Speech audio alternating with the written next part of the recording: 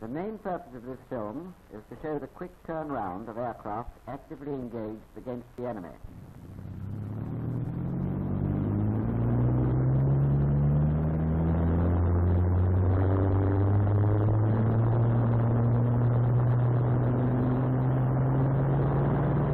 The first thing done when fighters return and taxi to their dispersal point is for the armourers to find out from the pilots that the gun firing controls are safe. Having obtained safe from the pilot, the armourer and his mate remove gun and cannon panels. The armourer works on top of the wings, his mate underneath.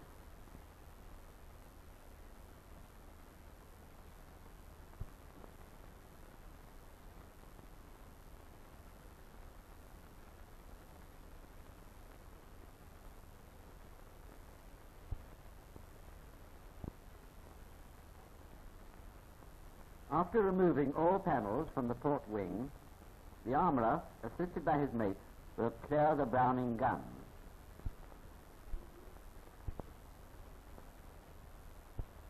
After helping to clear the two machine guns, the armourer's mate goes to the cockpit, where he holds the cannon cocking lever in the cocked position, while the armourer clears the cannon and removes cannon magazines. It is important in the interests of safety that the cocking lever should be held at cocked while the magazine is being removed.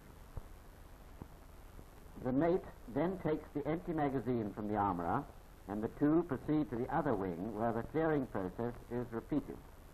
While they are thus engaged, we will take a look at some of the other men concerned with the turnaround. Here is a rigger whose job is to carry out a quick between-flight inspection and to look for any damage caused by enemy fire. An electrician makes a quick check over and replenishes anything necessary. Here he is fitting a new battery. A wireless mechanic checks radio equipment and satisfies himself that all is in working order. This photographer is reading the cine camera footage indicator in the cockpit. If film has been exposed, he takes out the used magazine and fits a new one.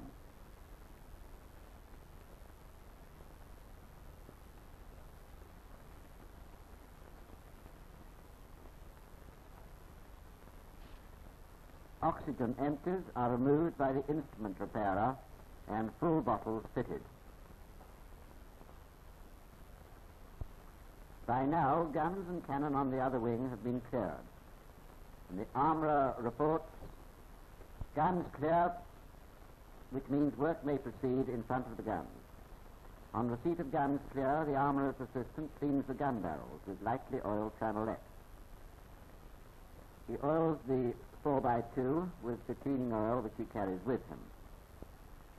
He works the oil well into the flannelette before attacking the barrels.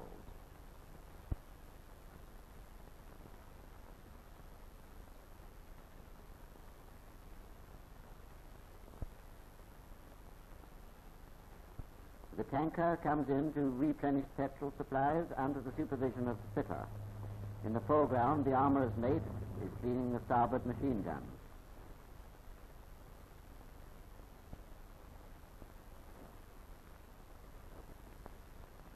After cleaning all 4 machine guns, the armourer's mate will fit clean 4x2 to his cleaning rod and dry the barrels.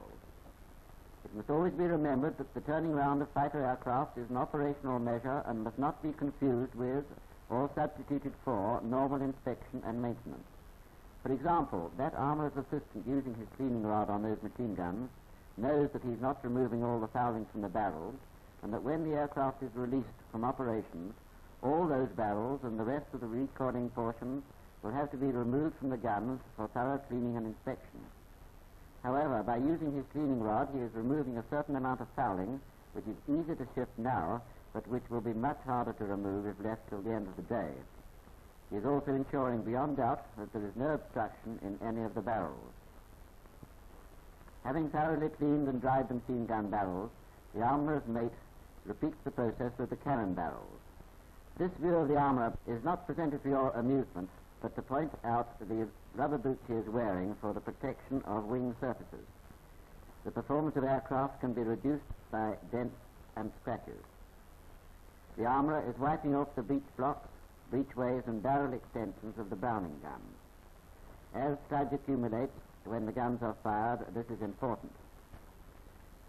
After wiping off, he applies a light smear of anti-freezing oil mixed with an equal proportion of paraffin as a lubricant.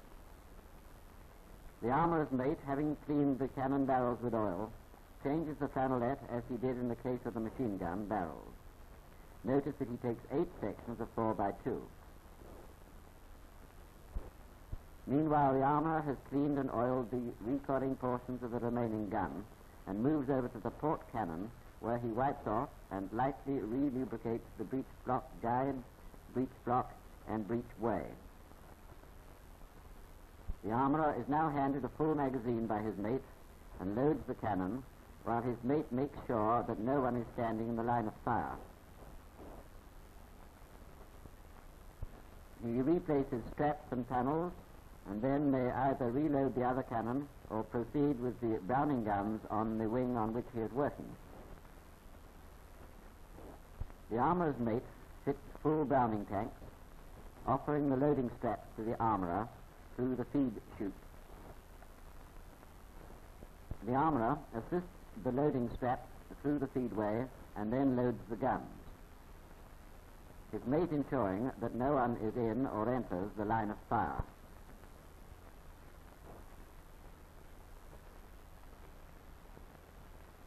When all guns have been loaded, armourer and mate replace the remaining panels and secure them.